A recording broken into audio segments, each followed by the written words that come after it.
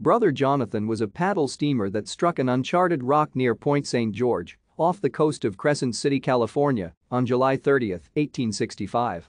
The ship was carrying 244 passengers and crew, with a large shipment of gold.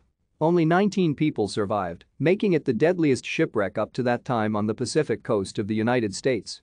Based on the passenger and crew list, 225 people are believed to have died.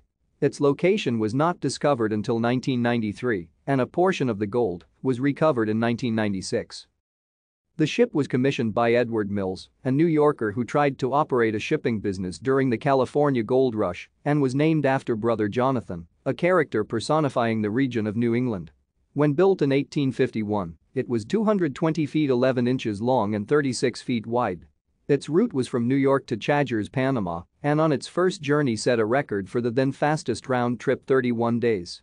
Passengers would cross the Isthmus of Panama and make their way north to California via another ship. In 1852, the ship was purchased by Cornelius Vanderbilt, who operated a competing line to replace one of his ships that had been wrecked. Thank you for watching. Like and subscribe if you would like to view more of our videos. Have a nice day.